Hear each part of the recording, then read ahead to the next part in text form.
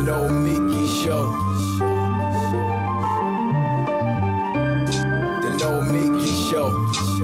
Yeah, Clash momentarily for class solidarity. Cash circulating, give the masses back its currency. Greed from elites, oligarchs stay fed. Deep state, fake fed, everybody break bread. Racism, homophobia, sexism, religion in this melting pot we live in. Time to build a new system, unionize labor rights.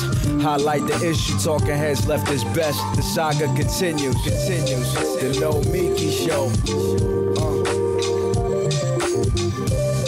The No Mickey Show. The No Mickey Show.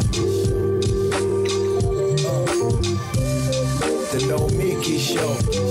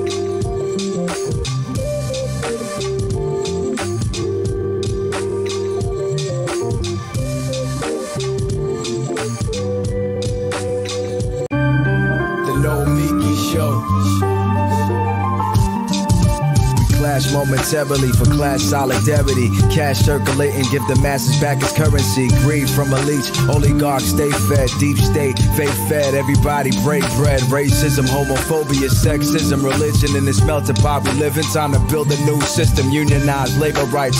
Highlight the issue, talking heads left is best. The saga continues. The No Miki Show. Hello and welcome to the No Miki Show. It is Friday, January 21st. Officially, it has been a year since Joe Biden was inaugurated, 1 year into his presidency, and there's a lot to discuss, but was there all that much to comment on? Meaning like accomplished? This is the big question right now. Joe Biden, of course, ran as the stable candidate, the one who was going to be the alternative to the far right, to bring democracy back.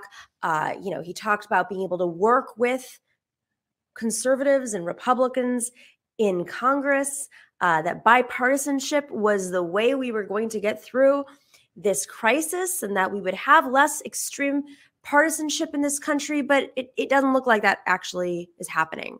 Whether he's trying or not is one thing, but it might just be that our country is too far gone. It is the partisanship is too extreme. And I don't necessarily think that's a bad thing. I think that working people, as we all know, have been abandoned by most of our government over the last 4 decades.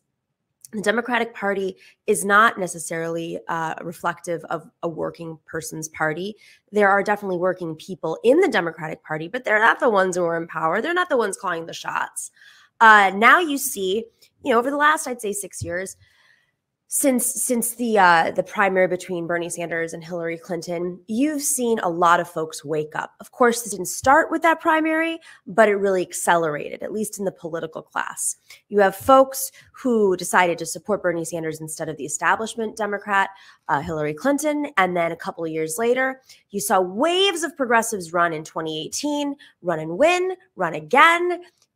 In New York, we had a legislature that turned from being a very, very neoliberal legislature that was working directly with Republicans to becoming a Democratic legislature that is, in the Senate in particular, progressives rule the Senate. But that happens every couple of years. A different group of people becomes woke to progressive working class politics. I have great news for you all. Hear me out on here. It's finally hitting the donor class. When the donor class is like, oh, wow, the Democratic Party is not what it really seems to be when they're pitching us. When they're upset, things are about to shift. When the View comments on how Joe Biden is not doing enough and needs to stop working with Republicans, things are about to go down.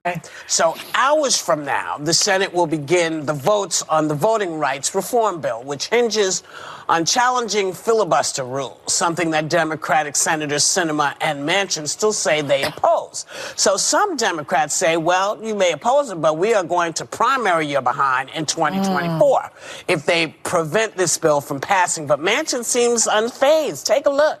I've been primary my entire life. That would not be anything new for me. I've never run an election. I wasn't primary. This is West Virginia. It's rough and tumble.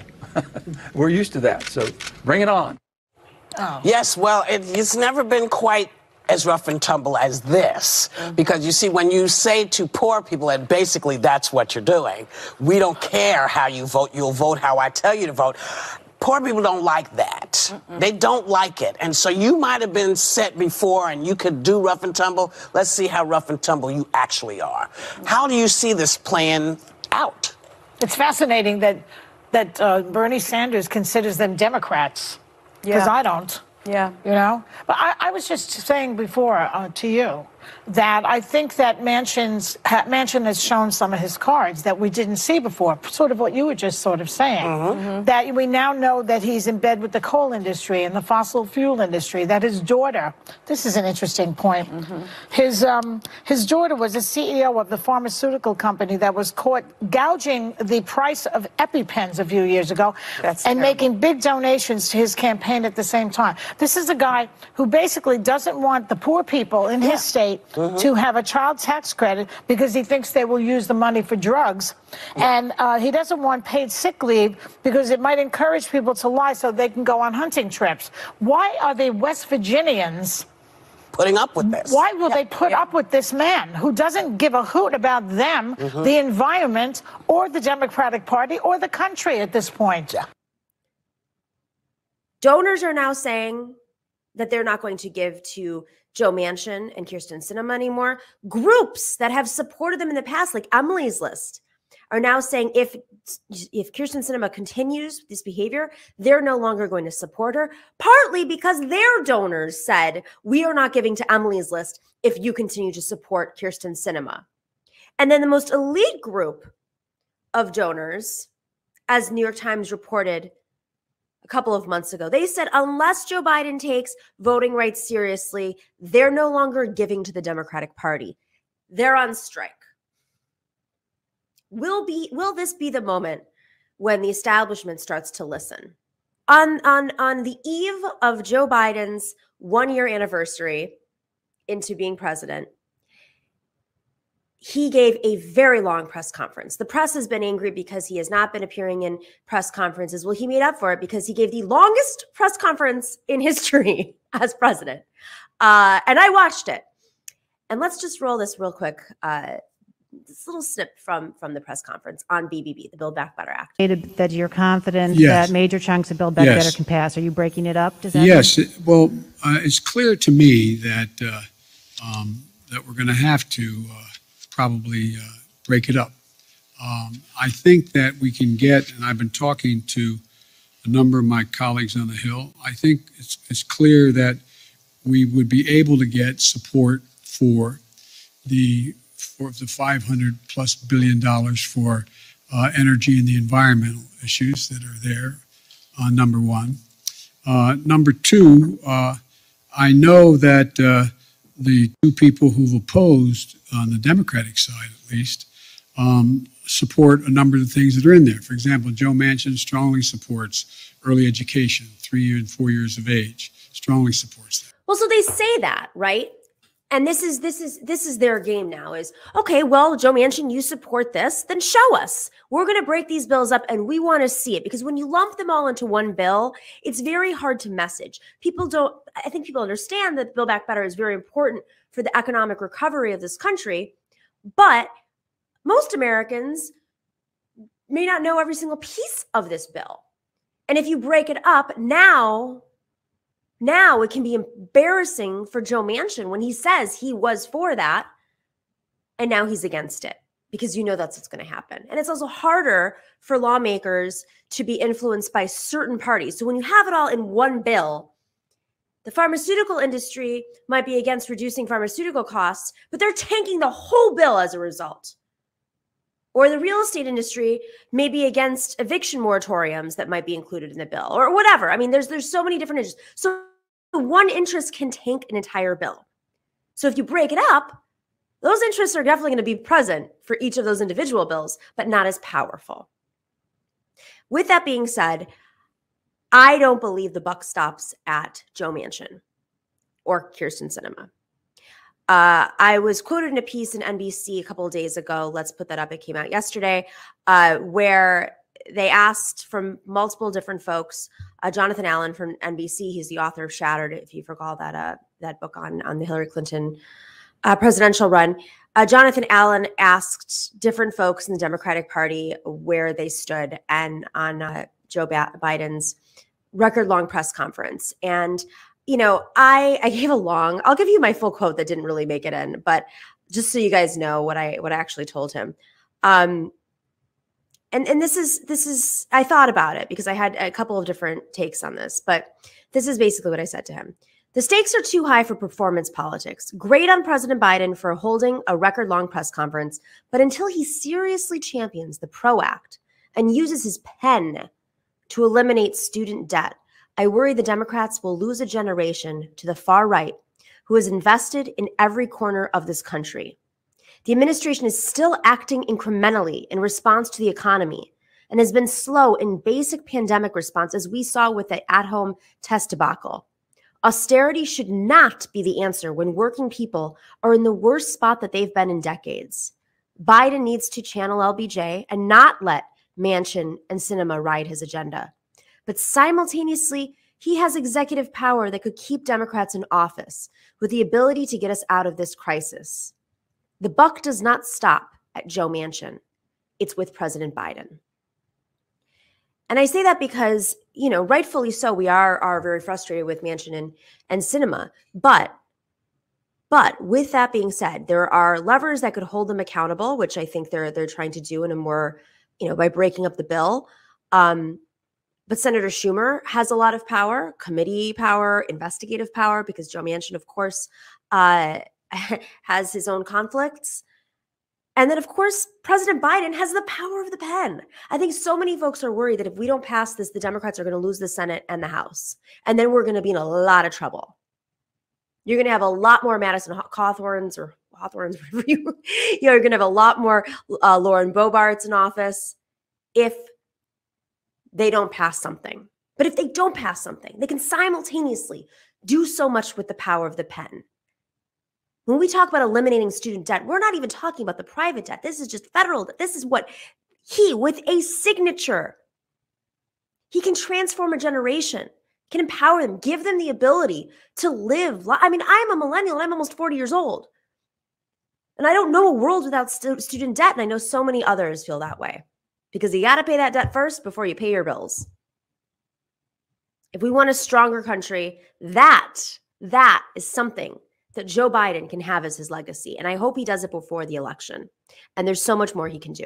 He says he's supportive of unions, the PRO Act, go and champion it, campaign for it. This will transform the country. It'll empower unions. It'll make it so that the Democratic Party is vibrant again and stronger.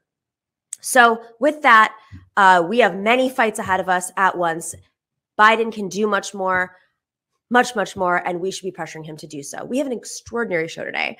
As always, it's Femme Friday. You guys know we love Femme Friday. We have Reverend Jennifer Butler on. Reverend Jennifer Butler is the CEO of Faith in Public Life. We are going to be talking about the religious right and the connection between January 6th, the insurrection that happened, and Christian nationalism and what faith communities can do. And then later we have Julia Rock from the Daily Poster. She's going to be talking about some of the stuff that's happening in the progressive movement. You know, there's all these progressive organizations that have launched. How are they working together? How are they fighting?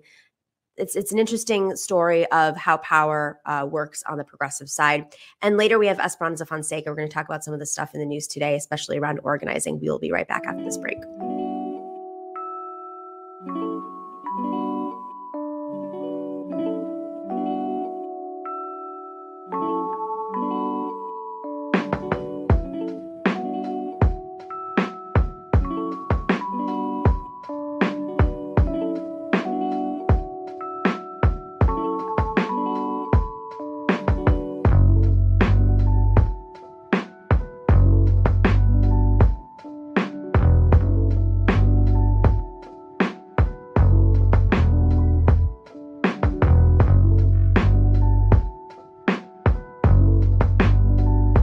All right, guys, I have to tell you, Sunset Lake CBD has really transformed the way that I function in the world. I'm not going to lie. Sunset Lake CBD has helped me with my sleep, staying asleep, going to sleep and staying asleep. I don't go to bed easily and I don't stay asleep. I'm tossing and turning constantly. Last night, I slept much better than the night before. The night before I was tossing and turning and I never woke up and poured myself some Sunset Lake CBD tincture. But I did last night and I slept much better. It has changed my life. Sunset Lake CBD is a farmer-owned company. They are in Vermont. They actually started off from a dairy farm, an old dairy farm from Ben & Jerry's in Vermont, and they decided to grow premium hemp by diversifying that farm.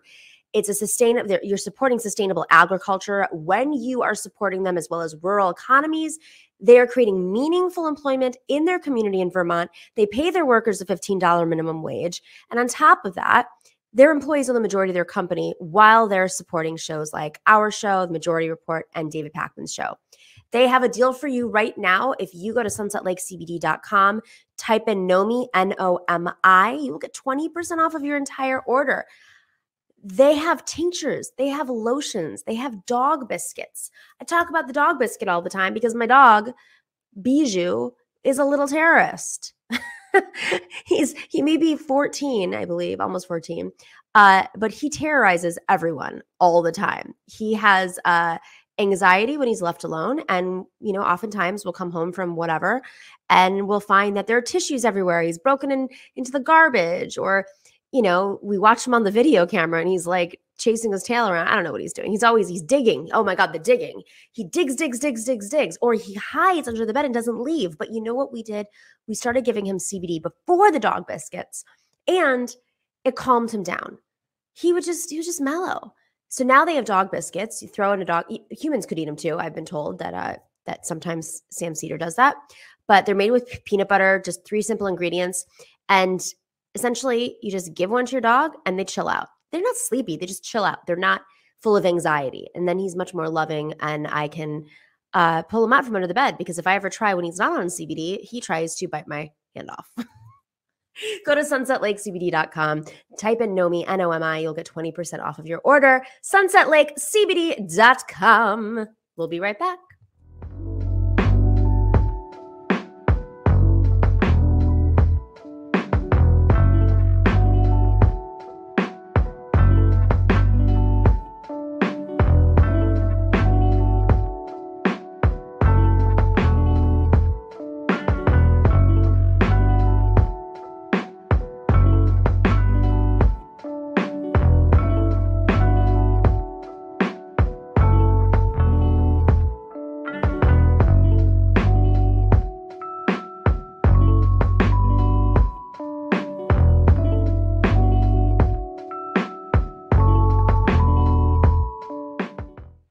All right, welcome back to the Nomi Key Show.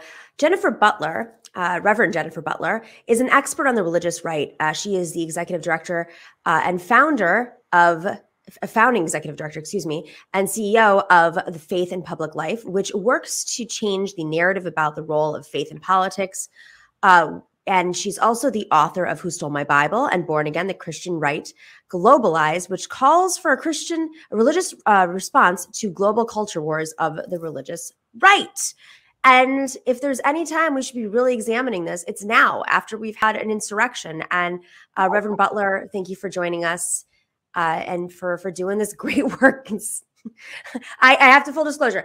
I have family members. I'm Greek Orthodox, my background. And I have family members who, so if anybody knows anything about the Greek Orthodox faith, it's pretty old school. It's pretty traditional.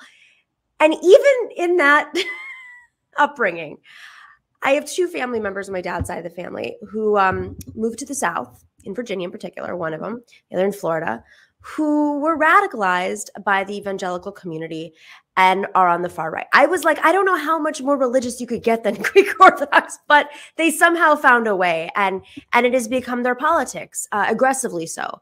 I know this is common, but I personally find it horrifying and have to deal with it regularly. But, when did this all start? How did it go from being like everyone's just practicing in faith-based communities to becoming a political movement? That's a really great question. It's great to join your show. I'm really excited to be here. And I have a similar story to yours. I grew up in the South in the Bible Belt, and a lot of my relatives and friends have gotten swept up into this movement. What happened, and many people have lost sight of sometimes, is that in the 1980s, the Republican Party, many of the operatives were trying to figure out a way to, gain political ground. And what they did was poured millions of dollars into creating the Christian right. And what they drew on was white Christian Southern resentment of school desegregation. So really, the Christian right was founded in racism. And they cloak that with the issue of abortion, which was for evangelicals not even an issue that they opposed back in the 70s. They actually supported Roe. So many of us have lost sight of that. We don't sometimes haven't really kind of realized that the Christian right wasn't founded so much in religious fervor in some respects, but actually in opposition to desegregating public schools. So let's get to the evangelical community. What is, I mean, for folks, I mean, how do you, what's the difference between Southern Baptists and evangelicals?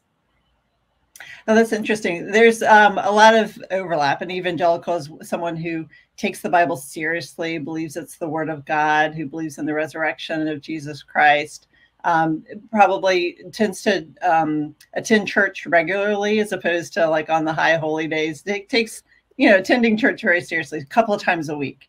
And I grew up among evangelicals in the South in the Bible Belt. And I can say that, as I was growing up, most of them were not radicalized. They were just like very committed to their faith, and took the Bible very seriously. And it was not until the 80s, and I was coming of age in high school, I watched many of my friends getting grabbed by this kind of harder core ideology around a narrow set of issues that weren't even mentioned in the Bible. Issues like being, quote, pro-life, or really just anti-choice, anti-abortion. And I remember as a young person thinking, like, Jesus talked a lot about bringing good news to the poor and freedom to the oppressed and being a peacemaker.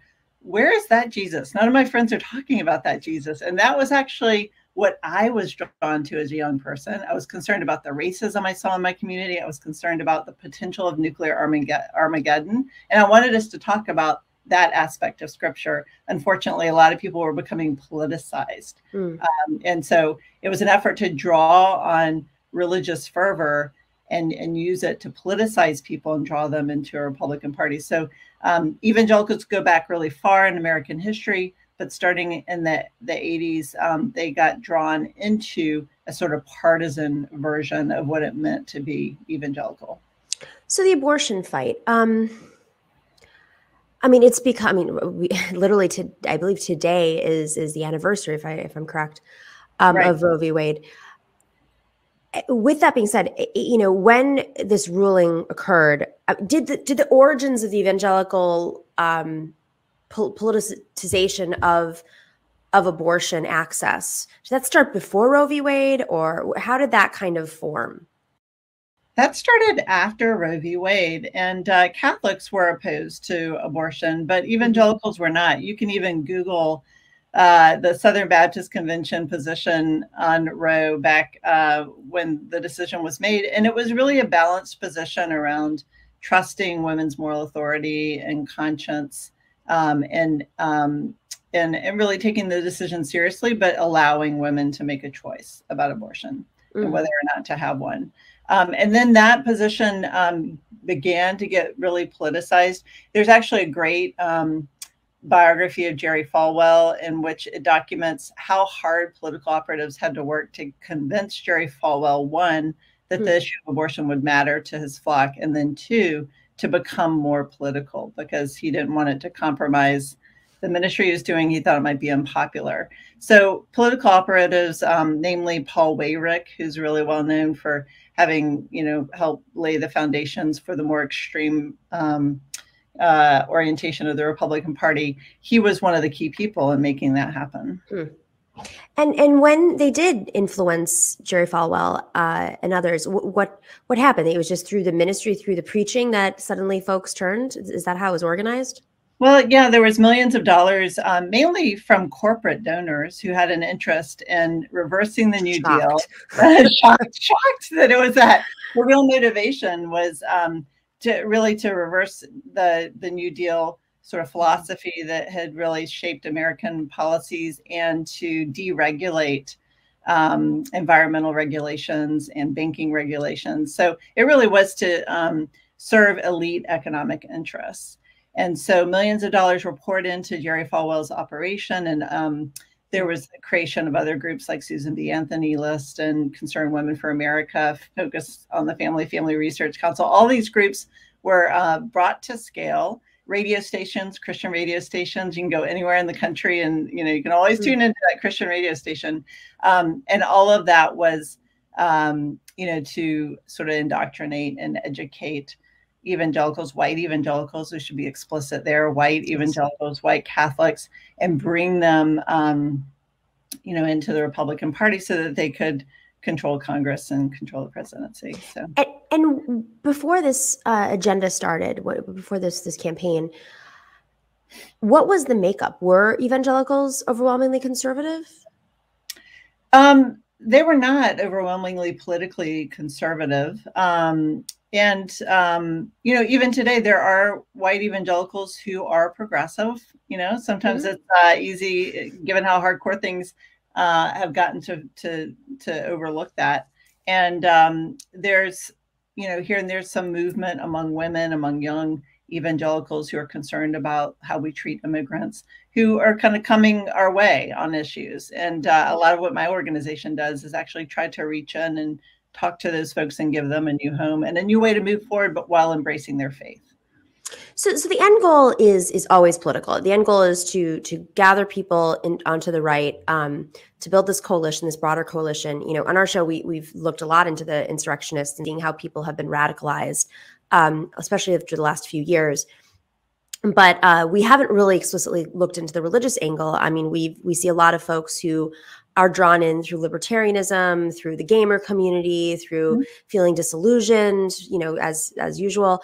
Folks who are in the spiritual movement, who been brought in through like the anti-vax kind of vibes. But religion, it's not the end goal. It is a pathway, right? Just to be clear.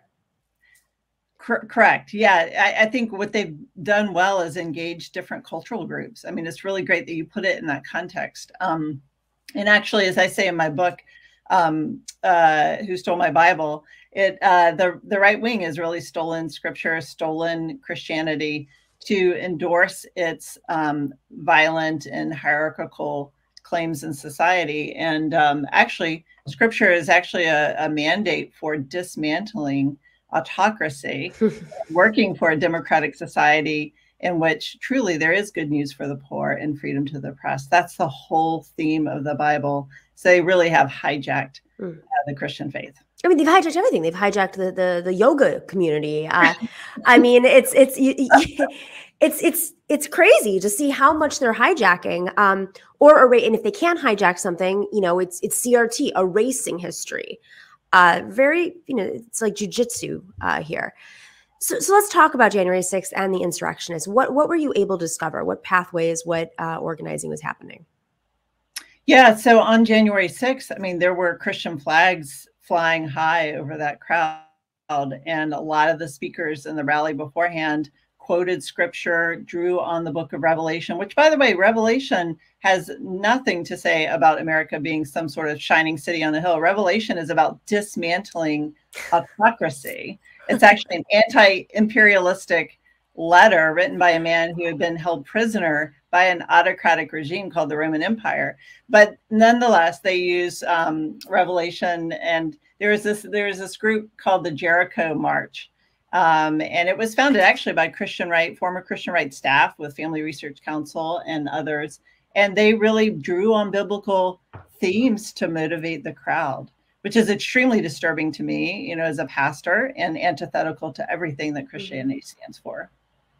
I was listening to a podcast recently, and it's funny you say this because there was someone on the podcast, Conspirituality is the name of the podcast, someone on who grew up in one of those, you remember in the early 80s, there were all these cult leaders that, doomsday cults, and his mother was one of those doomsday cult leaders, and he was watching Michael Flynn speak, and he goes, "Oh my God, Michael Flynn stole one of her speeches." It was completely out of context, didn't even make sense. I mean, but the amount of research you had to do to find that speech and basically steal part of it on January 6th when he was speaking is pretty extraordinary. So I'm not surprised that this is, that they've co-opted scripture and taken it out of context.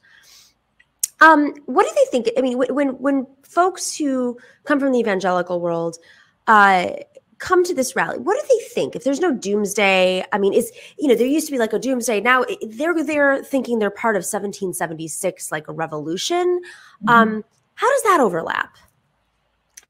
Yeah, so Christian nationalism really is an overlap of trying to use religious elements and overlap that with this idea that Christianity is somehow blessed by God, somehow unique. In particular, white Christians are blessed by God to run and to manage the country. And so they're overlapping sort of patriotic, nationalistic themes with Christian fervor and a sense of morality, giving sort of a moral cover to this kind of a violent movement, which actually went into the Capitol and threatened to hang the vice president, threatened to, kill people, and did lead to the deaths of many police officers and others. And so, this is all about violence, and yet they were whipping up the crowd using, this intersection of nationalism and religious fervor.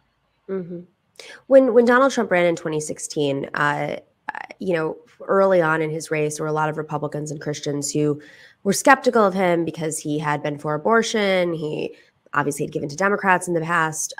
He's, New York City conservative, I guess. But he quickly found his way into working with the evangelical community. How did that form? And obviously that's led to where we are today, but how did that form initially?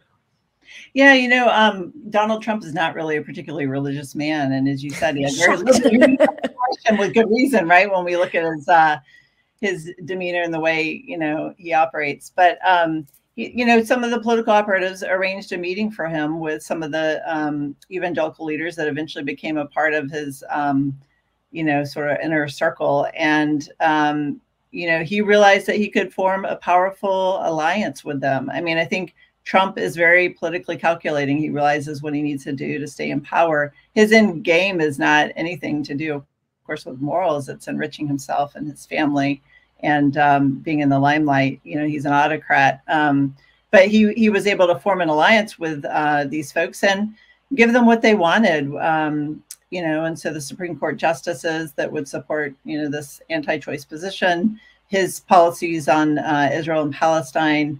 So he was able just to kind of give them pieces that kind of got them really pulled in. Even some of the more moderate folks, there were, and that being said, there were a number of leading evangelicals, the head of the Southern Baptist Convention Advocacy Office, Russell Moore, number of leading evangelicals, the magazine Christianity Today, they actually opposed Trump and were never Trumpers. Right. And yet the mainstream, I would say, even further than just like the fringe sort of extreme groups, but a lot of mainstream evangelicals, Trump, because of these actions and because of his alliance with some of these Christian right leaders, was able to pull in more support than many people had originally predicted. Okay, so you mentioned Israel. I think most of our audience probably understands this relationship with the evangelical community and returning to the motherland. Can you explain how this? I've heard my aunt explain it because she took a trip there. It's so mind-boggling because I grew up among conservative evangelicals, and they were very suspicious of Jews, very suspicious of Catholics, anti-Catholic, anti-Jewish, often racist, yet. And still are today, but the Christian right believes that once Israel is reestablished and the city of Jerusalem is returned to them, then Jesus will come back and set the world straight again. And so they're all for accelerating that timeline so that Jesus can come back. And ironically, what will happen when Jesus comes back is he will make everybody convert to Christianity, and those that don't convert will be killed and burned in the fire. So just not like a happy ending for the Jewish people. And yet the political aims of the Christian right movement converge sometimes with the more hardcore nationalistic claims of some who lead the nation of Israel. And of course, there's a diversity of perspectives within Israel of how to work for peace for both, Israelis and Palestinians. So they're not monolithic by any means, but like those two political goals end up converging in a bizarre sort of way because the beliefs are actually very anti-Semitic. When did this strategy begin? Yeah, this began in the 70s and 80s, as well. They use biblical sort of claims to justify it, but nowhere in the Bible is this kind of viewpoint, endorsed. The Republican Party a few years ago, I remember reading how the Bush family was very concerned with there was an existential crisis for the Republican Party. They were concerned that they were losing young people, and the country was becoming more diverse. And so their strategy was to become a more inclusive party in terms of diversity. They were leaning very heavily on the Latino vote. Obviously, the Cuban community is much more conservative than others, but that was sort of their strategy. And then comes Donald Trump and just like flips it and reverses it, and the whole strategy is shifted. Is there still this existential crisis in terms of age with the Republican Party? And how does that overlap with the Christian right? I mean, does the Christian right have the next generation, millennials and Gen Zers, or have enough of them? I guess when you have a map and you're controlling every single piece of government, it doesn't matter. But where are they in terms of demographics? This is a really good question. I mean, there's a lot of polling to suggest that they don't have a stranglehold on younger people. And that gives me a little bit of hope that we should continue reaching out to those young folks. What also tends to happen is young people who aren't buying into this ideology around Trump and Christian nationalism, they actually end up leaving the fold. And so you also see a steep decline in numbers of young people identifying as evangelical. Mm-hmm. And so what's hard to track is how many of them actually are leaving that and going into more progressive forms of Christianity. But some of us who are clergy and pastors, and I had a ministry for many years in Washington, D.C. to young people who were what I say is coming out of the wilderness. They were coming out of fundamentalism and into a more progressive version of the Christian faith. And that is one cause for hope, that there is going to be some generational change. And we should strive. And that's one of the things my organization does, is strive to sort of mentor people and help people understand there's a different way to move forward with the Christian faith, and to disciple them and bring them into different kind of politics. Mm-hmm. There've been recent scandals about these big mega church leaders. How much money they're spending, how they use their expenses. Some have been arrested, some have had investigations. How does that play into this? Yeah, there's kind of a blend happening with churches also sort of combining with a hyper-capitalistic worldview, which also kind of then blends with this nationalistic, patriotic fervor that Christian nationalism supports. And it's, some of this becomes a money-making business for those leaders, but it also sort of draws off American culture, and that like everybody has that dream of becoming super wealthy, right? Which is actually antithetical in some ways to the gospel, because there are 2,000 verses of scripture about taking care of the poor, and a lot about greed in the Bible. Yeah. So all of that tends to merge, together for people, and becomes very attractive, especially in unstable times where things are changing quickly. I mean, they're like, it's like predatory. They'll say things like, give us this check and you'll be saved. Like, what? It's really horrific. And then there's some people, if there's this connection between, like, if you do well, you're blessed by God. If you're sick or you're doing poorly, that you're must be immoral and not in line with God, when actually the opposite is true. Jesus said, blessed are the meek, blessed are the poor. The first will be last and last will be first. Mm-hmm. So it's actually the opposite of what the gospel teaches. And it's incredibly spiritually demoralizing and lacking in compassion. I've seen so many families destroyed by that kind of a belief system. Interesting. Are those mega churches doing better than ever? Are they in the decline? Like, because it seems like those are hubs for this organizing that's happening. They are. And one of Trump's key advisors, several of them, Jeffress and Paula White, right? Yeah, come out of that kind of milieu. And of course, that really connects to Trump and his philosophy of life, right? Mm-hmm. He's all about showcasing his money, and people admire him for that. And, you know, as a pastor, I'd say that is hyper-capitalism creeping into the Christian faith, and it's idolatry. Okay, so where do we go from here? Are they, is there any decline? I mean, we talk about generational decline, but, you know, a lot of these insurrections, not all of them, but a lot of them were younger. We're probably, you know, millennial and younger. Because it was a grueling task to go blast the Capitol. Let's just be real. It was, but where are we going from here? What do we do with all this? Yeah, so my organization is organizing across the country. We work with 50,000 religious leaders who are organizing to protect our democracy and to call out the heresy of Christian nationalism.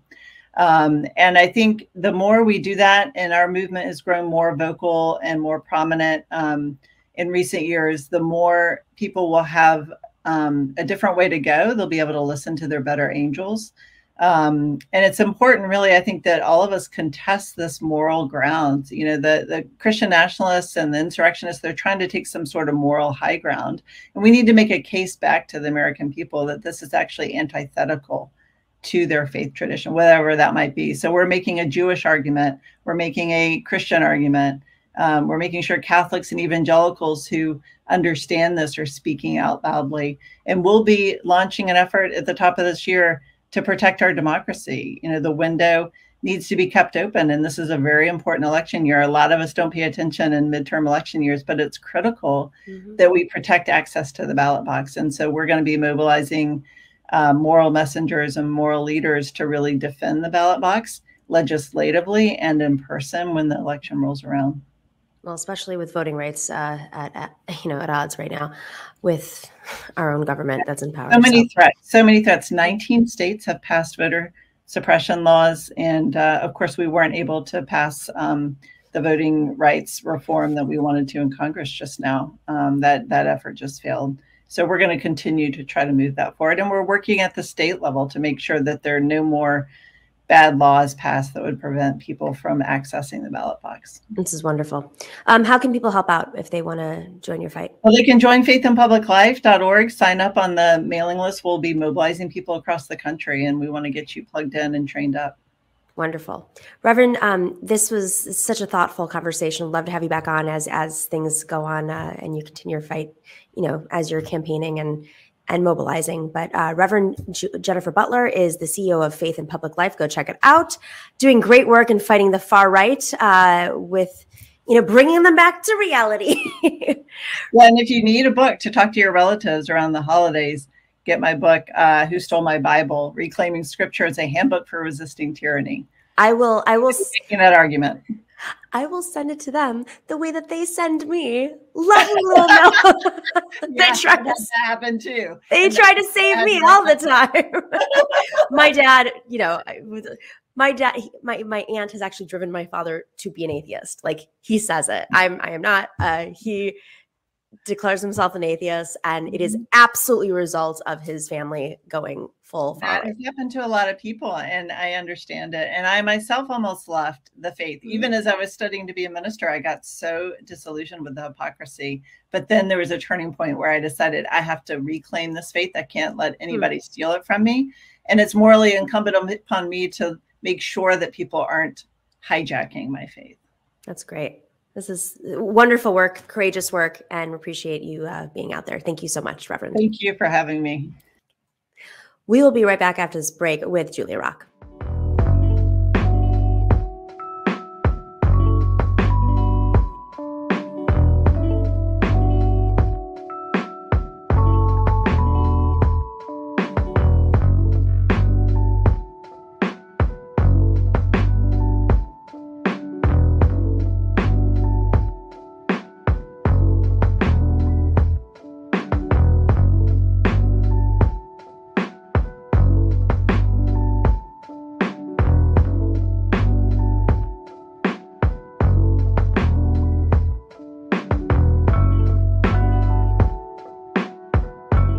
Guys, we are just over 1 week away from your opportunity to learn about how to run a progressive campaign as a working class person.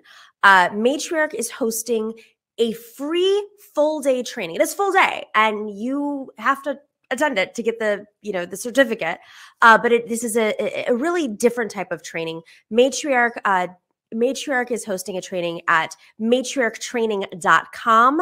Go check it out there, matriarchtraining.com. You sign up if you're a working class woman, if you are working on any campaigns for working class women, or if you're thinking about running for office, this is where you go. Anything from school board all the way to Congress. It's a full day training. You're going to learn about what kind of challenges a working class person uniquely faces when they're running for office, how to raise money, how to build coalitions, how to get endorsements, who to hire, when to hire them. What is your narrative? What happens when they try to smear you and attack you?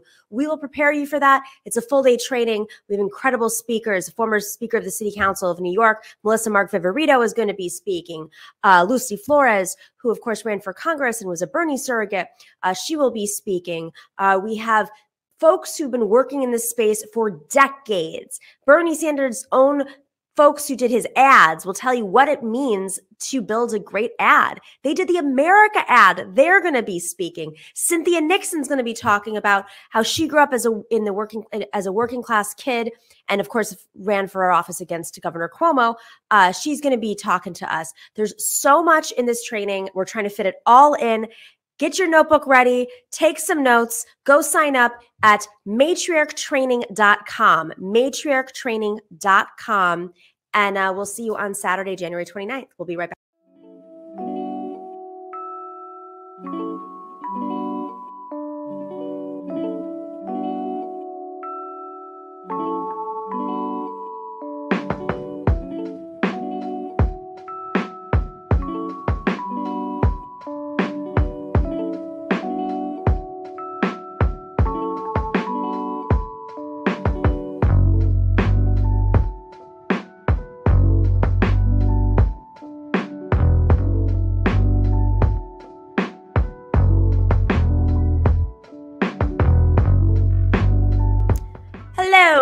Welcome back to the Nomi Key Show. Julia Rock writes for The Daily Poster. She's a reporter at The Daily Poster, which is a grassroots-funded investigative journalism project that covers politics, business, and corporate power. Founded by David Sirota, you know that guy. She has a piece out right now, actually in Jacobin, titled "The Bernie Left is Taking on Machine Politics and Each Other." Oh, I'm so surprised that this sometimes happens.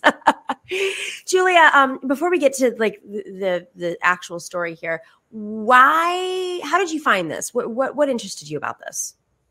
Oh, so I lived in Rhode Island for the past 6 years or so. And, in that time, as you get a sense of from the story, the left really emerged as a much more powerful political force. And that was sort of a striking thing to watch up close. I remember in 2020 being at Bernie rallies in Rhode Island, totally volunteer organized because there was no paid Bernie staffer there.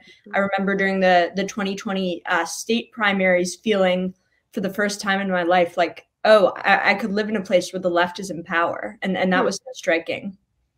I'm going to go back even further here, like way further. So 2020, there were a lot of complaints that there were certain offices that were not open for Bernie. And I think that was a major misstep, or they weren't organizing early enough and it was dependent on folks to do it in their community, which is great that they did step up and folks, said, we're not waiting for the campaign to ride into town. We're going to do it. But let's go back like even further. Rhode Island, of course, well, I don't know if folks know this, there is a machine there that still exists. Not every state in this country has a democratic machine. Illinois famously does, Rhode Island famously does, New York, I would say Maryland does, and Pennsylvania. Those are probably the strongest machines, unless I'm missing one or two, in this country. Rhode Island people go, what? Rhode Island? Why Rhode Island? But there is this legacy of a machine. Maybe like 10 or 11 years ago, there was a guy named David Siegel who ran for Congress. He was a state rep. You probably know David. And he was a Green Party member. And I think he deserves a lot of credit for some of this because he started organizing over a decade ago. And of course, was part of the Bernie campaign and really it manifested in so many different ways. And he called for a lot of the electoral reforms, like ending superdelegates when nobody was speaking up about this in, early 2015. So fascinating things have been going on in Rhode Island for a while, and it's great to see this work. So with that being said, this story, I like that you mentioned that there was no office or there's no active campaign happening in Rhode Island for Bernie, because I feel like that created this scenario in some ways. Do you feel that that's sort of what led to a lack of consolidation? Yeah, that might be a fair characterization. I mean, I think it's important to point out that going back to 2016, Bernie really stunned in Rhode Island. He beat Hillary Clinton in the primary by 12 points, and a lot of polls had them even or had Clinton ahead. Mm-hmm. All of the statewide Democratic officials had endorsed Clinton. Very few, state lawmakers had endorsed Bernie. So he really stunned in 2016. I think that laid the groundwork for a 2020 where there was a lot of energy around the Bernie campaign. But yes, so it was all volunteer organized. And I think, part of that was volunteers created this new infrastructure in the state that hadn't really existed before, for people to be making demands about things like, healthcare for all, tackling climate change in a meaningful way, taxing the rich. Mm-hmm. And so, whether the lack of an office is sort of what made it possible for sort of different orbits of the left to come into being in Rhode Island, I'm not quite sure. But I do think that, the context of Bernie energy, and especially Bernie energy that was sort of not matched by statewide Democratic leadership, is really crucial. Okay, so what's happening? Let's break down how you discovered this group and what's going on with it. Yeah, so I think that, an easy place to start is probably the 2020 statewide primaries in Rhode Island, when 8 progressives unseated incumbent lawmakers and another 8 or so picked up open seats. Mm-hmm. And if you sort of dig into how, and the Rhode Island is a tiny state, the state assembly only has 75 members. So that was sort of a massive windfall in state politics. And if you look at the groups behind those primary victories, there are quite a few of them. So one of them is Reclaim Rhode Island. That is the group founded by the Bernie volunteers to sort of continue the work of the Bernie campaign at the state level. There's another organization called the Rhode Island Political Co-op, which was also founded quite recently. And that's a largely electoral organization focused on, helping run progressive campaigns. And then there are other, groups that would be familiar to folks who watch the show. There's a local DSA chapter. There are lots of Sunrise hubs in Rhode Island. Labor unions are really powerful in Rhode Island, especially the building trades. So you have this sort of conglomeration of groups backing these candidates. And, from the outside, 2020 just looked like this huge, progressive victory, which of course it was. But now that some of those lawmakers have ascended to the state house, there are these different groups that have their different policy priorities that they want these lawmakers to be pushing for. There have been, some splits revealed between different parts of the left, largely along the lines of first, how big of a tent can the Rhode Island left be? If a lawmaker supports a $15 minimum wage, but not a $19 minimum wage, mm-hmm. Is that enough for them to be on the left? If a lawmaker supports really progressive legislation, but votes for incumbent leadership, does that are they still on the left? So those are sort of the types of questions that are creating fissures within this broader movement. How much of it is about, this happens in New York all the time. We're very used to many, many left groups, and sometimes they align, sometimes they don't. But usually it revolves around did this person take real estate money? Or was this person arrested for beating his girlfriend? True story, these are real things that occur. But let's talk about money in particular. Are there, but the female aspect actually is very important too, because I think sometimes we don't take that into context. But sometimes progressives have backed across the country. Some progressive organizations have backed some male candidates that have had real issues when it comes to women, personally or within their offices, and they're overlooked. There are many, many articles written about this. We don't have to go down that rabbit hole. But simultaneously, money is always one of those they're taking real estate money. Well, they took this corporate money, but they still say they're progressive. Is that one of those dividers?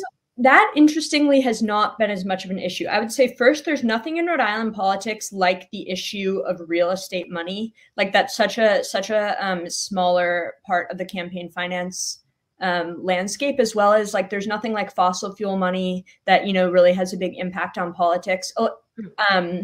contribution limits are lower in Rhode Island, so it's sort of less of a factor anyways than in New York. I would say that like on the campaign side, there's lots of agreement, I think, in terms of like, you know, okay, we're not going to take corporate PAC money. We're going to support a slate of progressive policies. I think that what tends to, you know, differ is like the strategy of who should we be challenging? This group, the Rhode Island Political Co-op, has sort of made it their policy that any lawmaker in the State House, no matter what policies they support, if they also support State House leadership, the co-op will primary them. Whereas a group like Reclaim Rhode Island is a lot more focused on the issues. What issues do these lawmakers support? You know, do they have a pro-labor stance? Are they working with unions? That type of thing. Now, the unions you mentioned, how are they in terms of, I mean, notoriously, same thing in New York, if we're going to go back to a state with a strong machine and strong unions, not all unions are the same. And for the most part, most of the unions don't necessarily support the progressive candidates, at least prior to Cuomo stepping down. So how does that play out in Rhode Island? Yeah, I mean, that's an important question. Definitely in Rhode Island, like I'd mentioned before, the building trades are, you know, some of the most powerful unions, and they have long, you know, had very close ties to State House leadership, which, you know, progressives are sort of railing against as too conservative and corrupt. The Senate president is, you know, himself a member of the building trades right now, but you know, what you see with these different groups is groups like, you know, the Political Co-op, even DSA, are sort of more willing to call out unions for being conservative, say, you know, like, we don't need to work with you if you're not going to support these policies. Whereas other groups like Reclaim Rhode Island, like the Working Families Party, are sort of looking for issues where they can build broad coalitions that will have union support. So like building public housing has been a huge priority of Reclaim Rhode Island and the, you know, Working Families Party in recent months in terms of the legislature, and that is an issue that has union support. So I think it's sort of less of a question of, oh, how conservative is this union or how progressive is this union, as much as how much a group prioritizes, you know, working on policies that they'll be able to get union support for. Interesting. Is there, when you say there's friction and sometimes they're against each other, is it the left eating each other alive, that kind of, or is it just sometimes we differ and we don't align? You know, it's interesting. I think if you read local media coverage of what's happening in Rhode Island right now, you'll see headlines about it being sort of a civil war. You know, these groups are fighting with each other. They're not getting along. That wasn't my impression, you know, both from living there and from my reporting. I think there certainly have been moments where groups have really come head to head. An example was, you know, Reclaim Rhode Island is working with 2 state lawmakers on legislation to tax the rich and pass binding carbon emissions targets. And this fall, the Rhode Island Political Co-op announced primary challengers to both of those lawmakers, saying, you know, those lawmakers vote for leadership. They're voting for leadership that's never going to support taxing the rich or, you know, binding emission targets.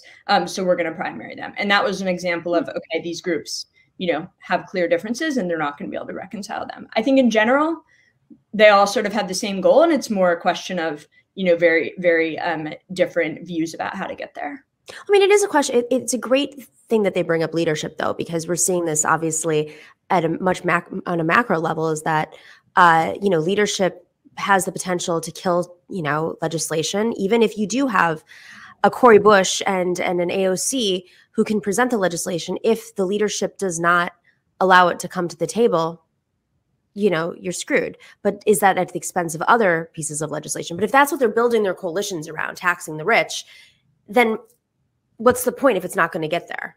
Yeah, I think that's an essential point, you know, and I think there's probably, you know, no progressive in Rhode Island who would say, oh, we don't want more progressive leadership, right? And it's a key feature of machine politics that a few people decide what bills get to the floor. You know, they control a lot of money and dole it out to their friends.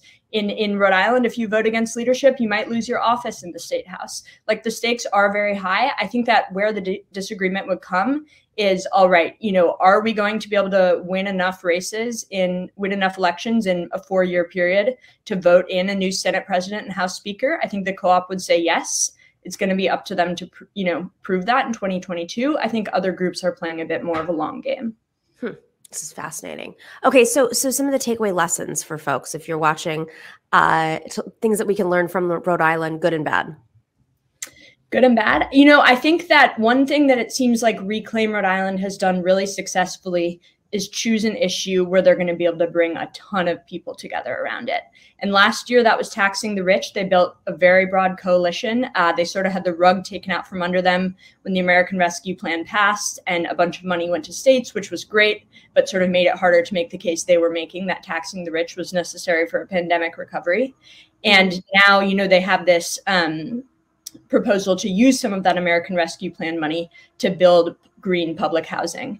And that's been like one of the few issues, it seems, where you're going to be able to get the trade unions, more conservative Democratic lawmakers, progressive lawmakers, all able to agree on something. And sort of the way they came to that issue was knocking on doors and asking people, how do you want the American Rescue Plan money to be spent?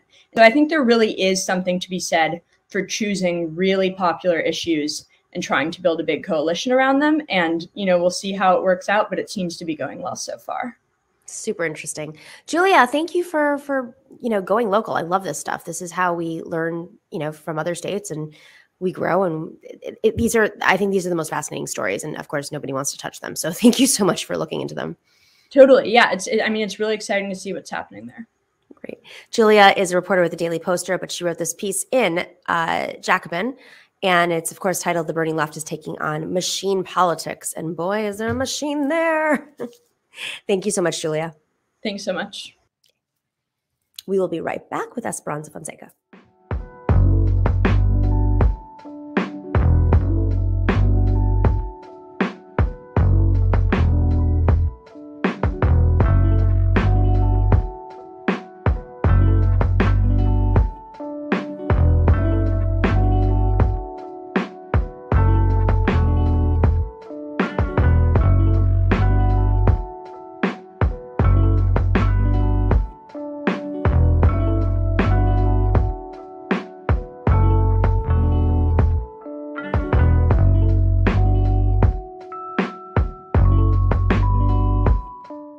This is an independent show. I don't know if you guys know, but we don't have the Koch brothers money.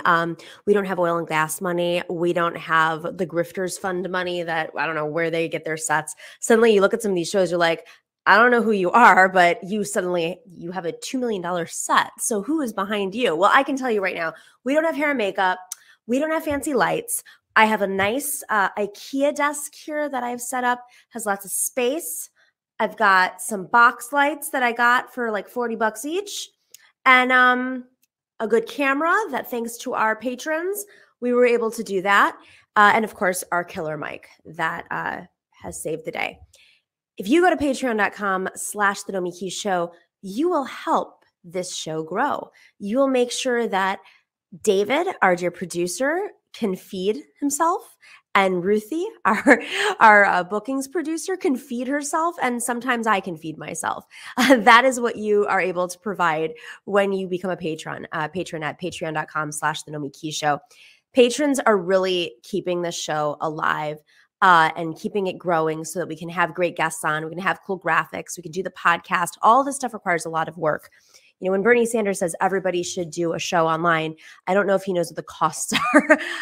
It is not easy. It is a small business, and you guys are making that possible. So if you can contribute and become a patron, we have all different levels. $5 a start. You can go all the way up. And as you go, there are different perks and features. You can get a mug, you can get a bag, you can get a sticker, and lots of other things too. We have exclusives for our patrons. If you are not able to be a patron, or if you used to be one, please message us and we will figure this out. Because when we get a patron like the Rachel Maddow level at $59 a month, you're able to cover another patron. That's what community is. But please email us at thenomikeyshow@gmail.com. Maybe we can throw you a few months for free and we'll check in a few months. Or if you really love the show and want to hear the whole thing, and you want to work with us, we're happy to do so. Patreon.com/The Nomi Key Show. And thanks for all of your support.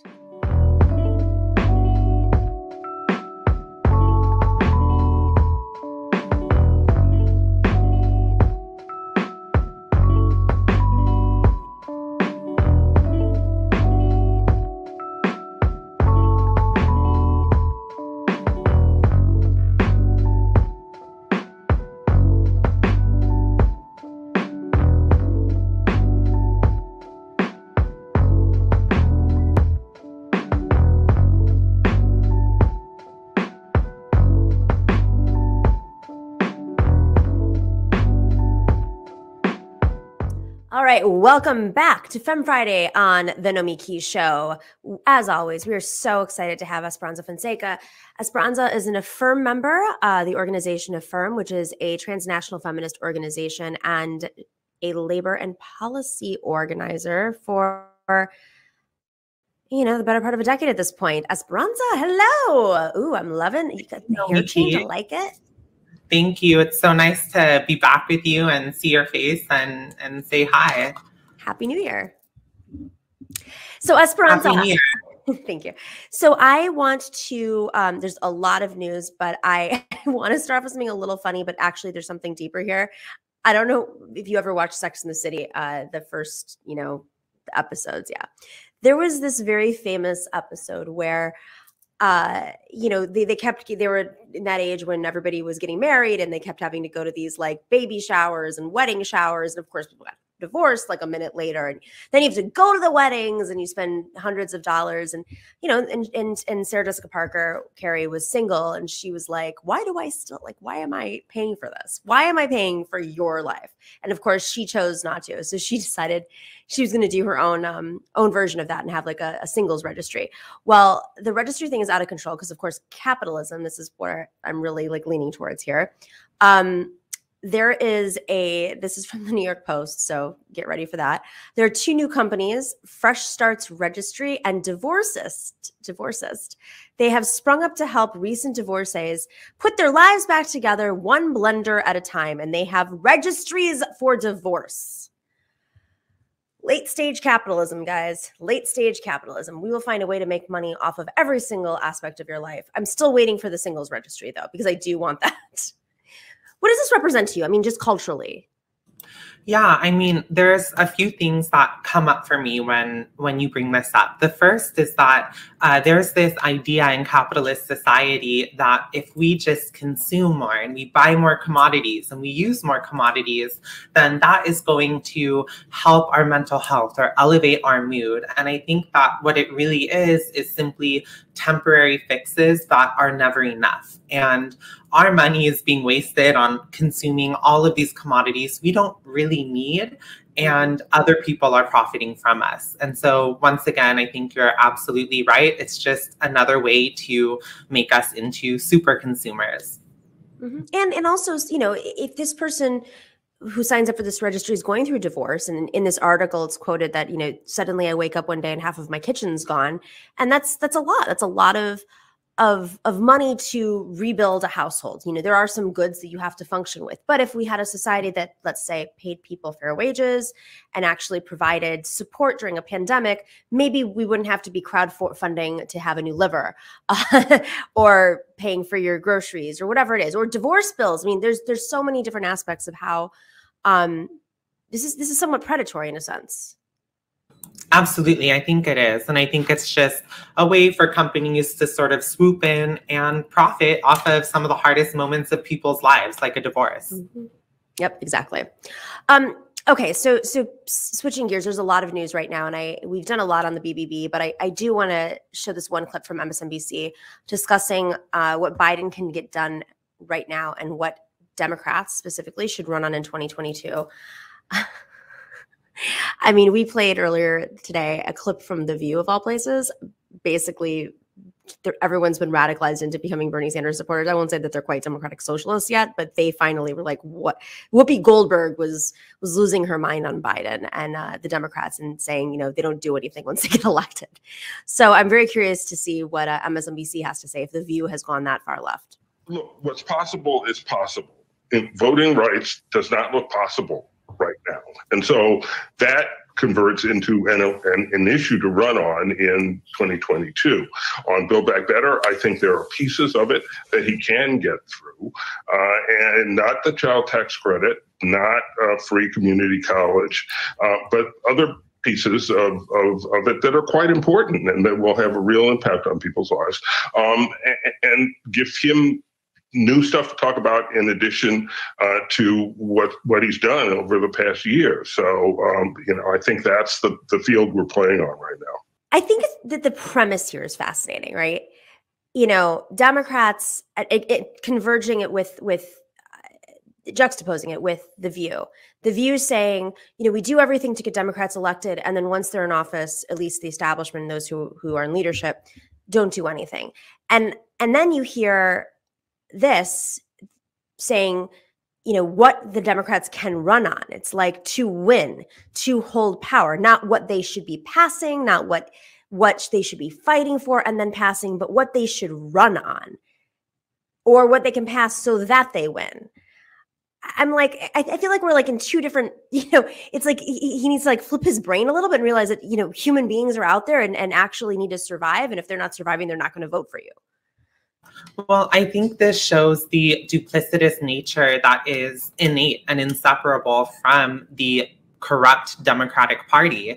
I mean, they run on this so-called progressive platform, which in all reality is not that progressive, right?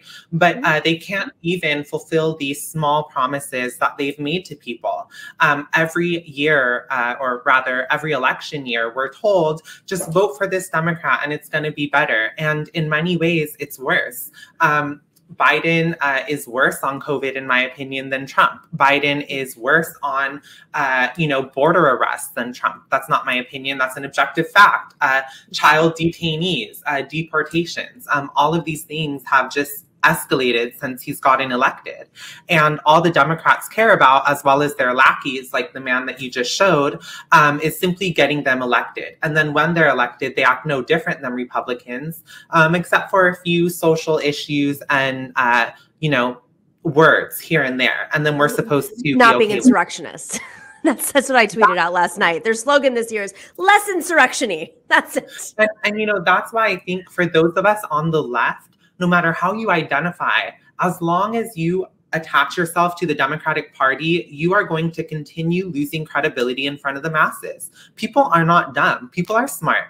And they look at this and they know it's another fake promise. And if you support that fake promise, then you become as duplicitous as they do. And that's why I think for us to keep our credibility, we have to be real with people. And that means divesting from the Democratic Party once and for all. It's interesting because it's actually happening with the donor class right now. Like that's how radical, I don't know, radicalized isn't the right word, but they're waking up to some truths about the Democratic Party that many people were aware of, but through the voting rights in particular. So you have this group of like mega donors in the Democratic Party. You're like, we're not giving money to the Democratic Party until you actually do something about voting rights. Well, guess what? They didn't. So now what's going to happen? Like their major funding source is not, I'm very curious. Is that a real threat? Like what's happening next?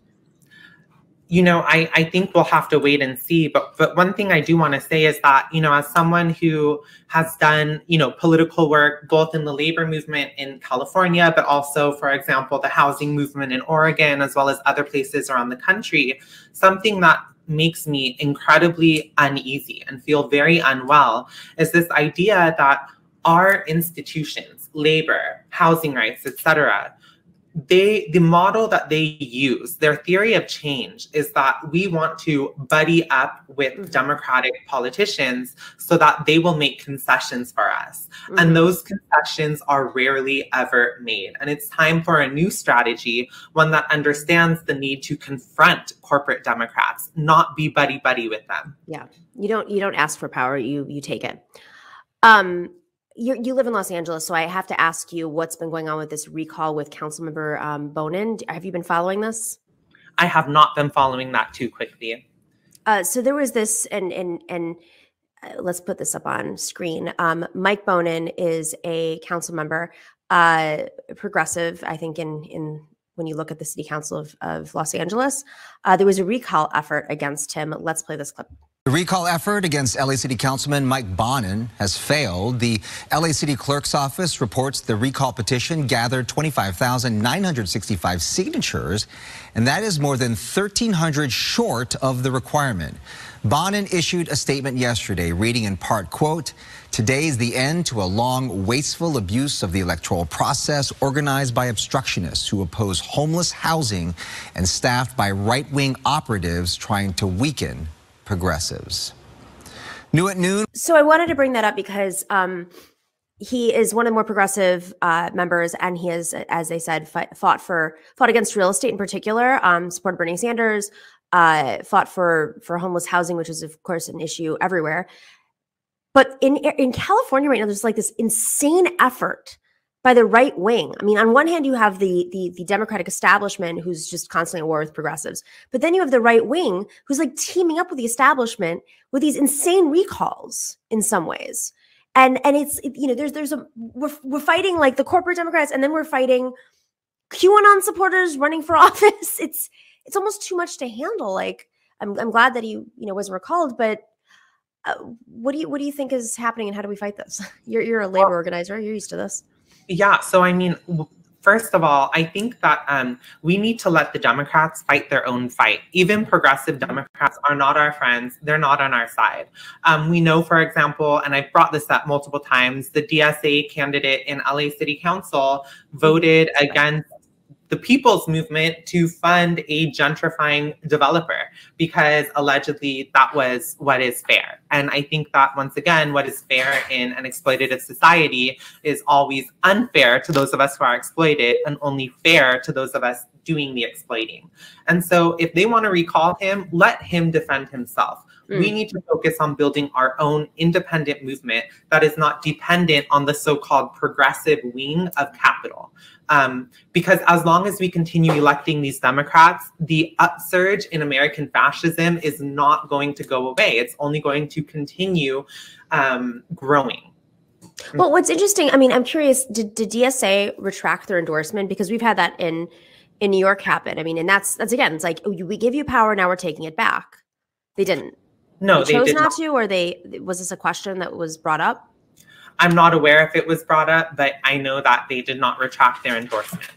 But I think, once again, it just shows the sort of futility, or, you know, it's not going to work. Electing Democrats is simply not going to change anything except the PR material. There's going to be trans flags, gay flags, and BLM flags, but it's the same policies. Well, especially if leadership's the same. I mean, if they're establishment, until you have progressive leadership, which is not on the table anytime soon, because they're the ones who dictate everything. They dictate what committees run, and so that then everybody, as a result, starts compromising on their beliefs, because power, you know, once they can smell power or losing power, if they're not in a, you know, important committee, they are not willing to do what it takes. Absolutely. And I think that, again, what the task of the left is today is to understand the failure of reformism to change anything for literally anyone. We could pass reforms and they might be good for a couple years, but as long as the fundamental exploitative structure of our society remains, then those reforms will always be reversed. And the left needs to fight for permanent change, which can only come from a revolutionary transformation of our society away from capitalism to socialism. So, speaking of capitalism, I want to talk a little bit about the organizing that's been happening around this country. And the coverage, frankly, because there's been very little coverage in the past of strikes that have occurred right before our eyes. But of course, reporters were not interested. It was not spicy enough. And now suddenly, you know, during a pandemic and the economic collapse, you have mainstream institutions covering this, but then you have new publications like More Perfect Union. So 40 million workers have quit. 100,000, more than 100,000 are on strike. And there are 550 new unions. That was all in 2021. Let's play this clip from start to finish. During these unprecedented times, difficult times, all of our Amazon retail heroes, the unsung heroes, we want to say thank you. Thank you. We want to thank you. The community stepped up and treated us like heroes. But management, they like to call us heroes, but they definitely don't treat us like such. We feed all these families, but I can't feed mine. Forced overtime causes divorces. It causes people to kill themselves that used to work here. You are a number. I'm hoping for change. I'm hoping for time with our children. I'm hoping for some more money. During the pandemic, the stores were making a lot of money. That success was built on us risking our lives every day. I want to thank every Amazon employee because you guys paid for all this. It is a sweatshop in there. They treat them like a gigabyte in a system. Even robots break down sometimes. We are here to stand up for the humanity of the Amazon worker and the humanity of workers across this country. This is just the beginning. We're done giving up concession by concession. We're done being bullied by a company that makes millions and millions. John Deere makes $6 billion a year. Well, guess what? My dad may have carried this in 1986. We're back. We're union strong. We've got the community behind us. A wave of workers' strikes sweeping across America. Picket lines popping up nationwide. Right now, 800 nurses are on strike in Worcester. In Alabama, over 1,000 mine workers are on strike. And they gonna give us a good contract. We ain't gonna take no bullshit. I'm so proud to be here today. It might be a little different for a Secretary of Labor coming out and staying on the picket line. They're calling it Strike-tober. Strikes giving. We want the better pay, pension for everybody. It's not for only one group. I mean, we're looking out for the guys who come next. Attention Walmart shoppers and associates. My name is Beth from Electronics. I've been working at Walmart for almost 5 years, and I can say that everyone here is overworked and underpaid. This job, I quit. People are quitting their jobs in droves in what's been dubbed the Great Resignation. And we all know what happened in Alabama. They sparked a fuse. We're going to bring the fight to Bezos again this year, Jeff. You're going to negotiate with us soon enough. Massive win for those John Deere employees. They waited it out. New hope tonight for New York City struggling taxi drivers. Many have been on a 2-week hunger strike. The first company-owned Starbucks to unionize. For the first time in a long while, the balance of power is shifting away from big businesses. We've been asked about how long we're willing to fight, and at the end of the day, it's going to be one day longer than they are.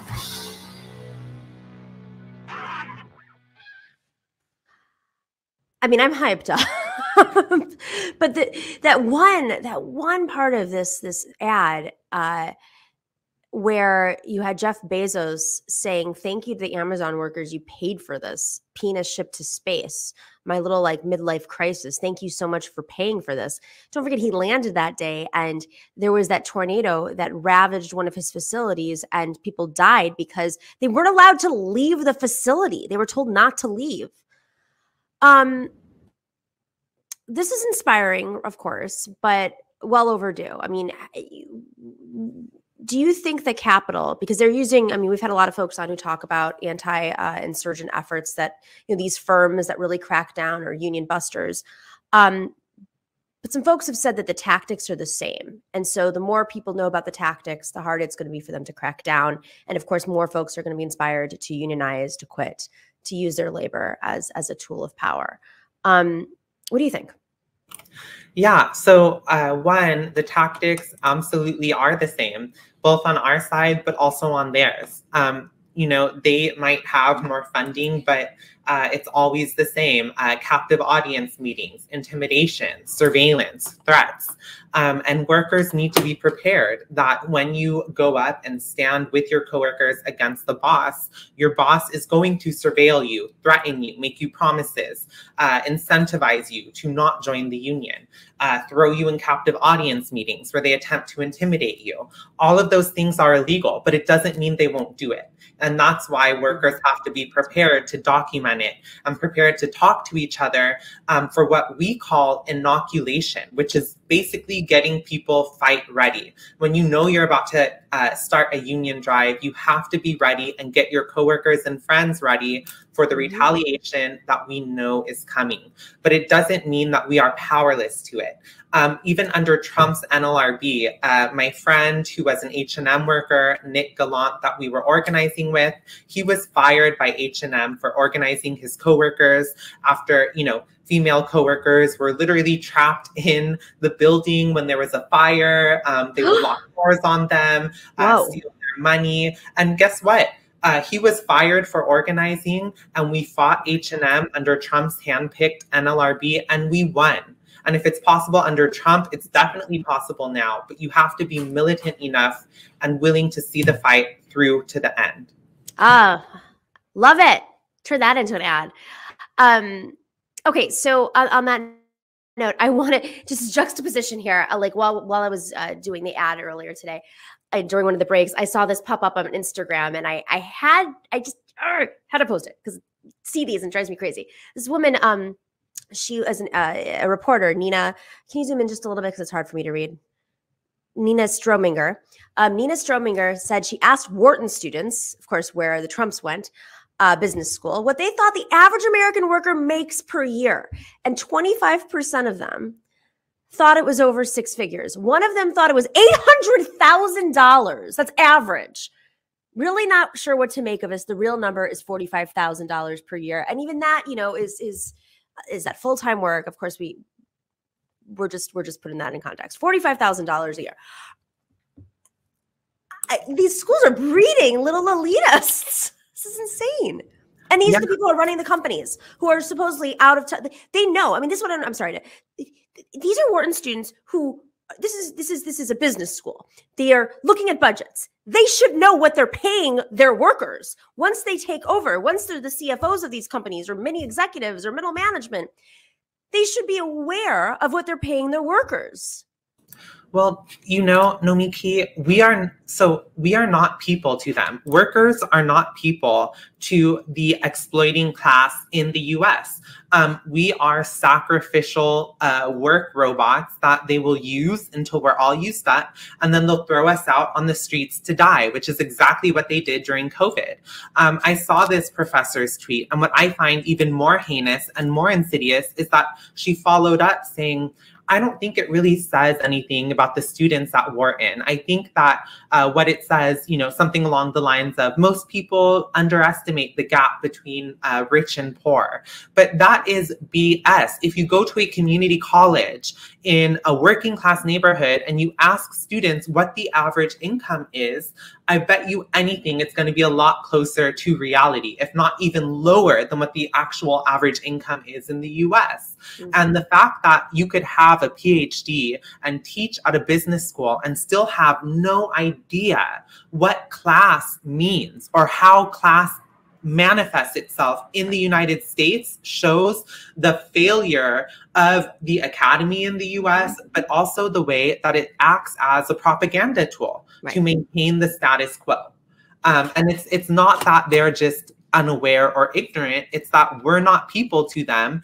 And it's that, you know, this is the ideology that they were raised on, you know? Going back to the Bezos quote, he said it, I mean, if for the podcast listeners, when you look at that part where Jeff Bezos is sitting there in his blue jumpsuit, he has astronauts and scientists next to him, some of whom are not billionaires or not his best friends. And there was one woman that was to the right of him, who I believe is an astronaut.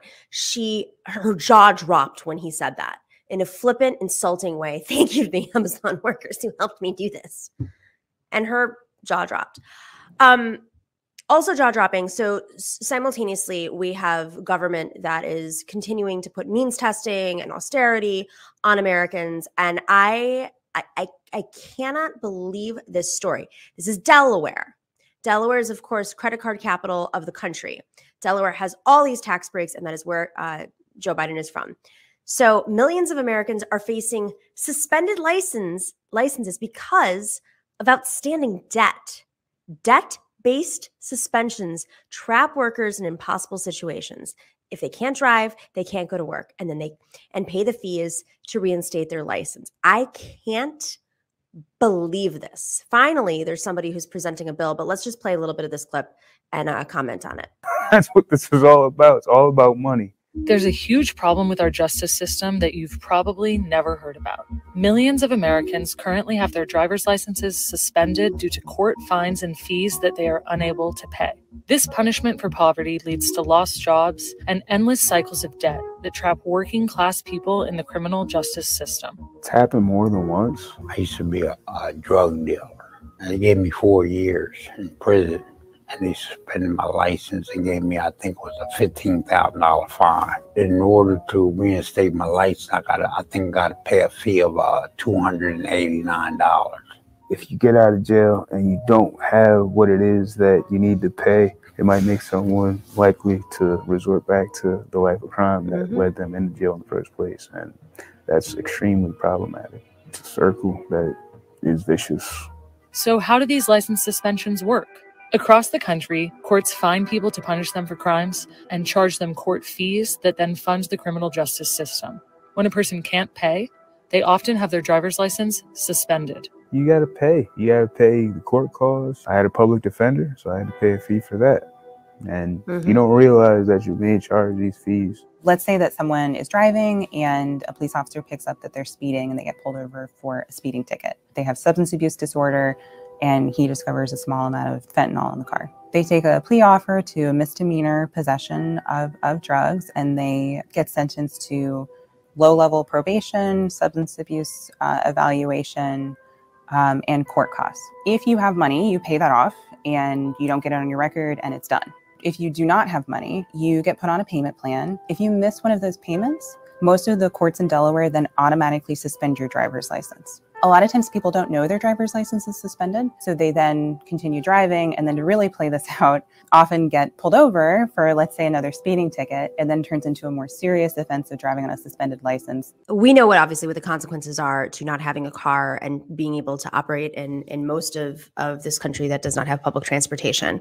But of course, this isn't just people who go to prison, as they mentioned. This is folks who might have, a fee for something else, court fee, but it is extremely difficult when you're coming out of being incarcerated or being held and you don't have, especially if incarceration, you may not be able to access employment. And so there's all this compounding pressure. Can't go back. If you're in public housing, you can't go back and live there, by the way.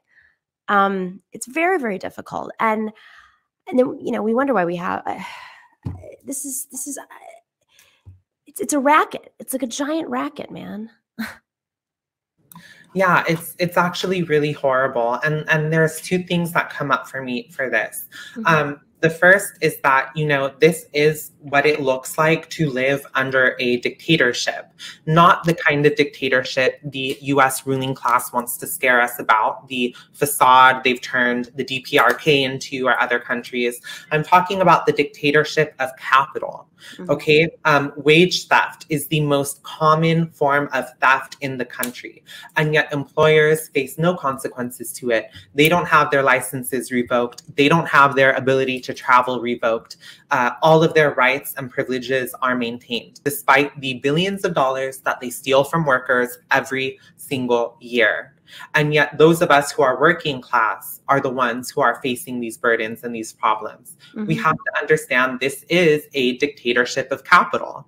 And until we fundamentally change which class is in power, these things are going to keep happening. And then the second thing is, Brett from Rev Left Radio made a very accurate comment, in my opinion, which is that right now, the US is in decline. And I think we all see it, right? I'm 30 now. The world is not the same as it was when I was 18. It's a lot different and it's a lot worse. And the only way for the US to save itself while maintaining its basic class structure is to embrace social democracy. But it's not going to do that.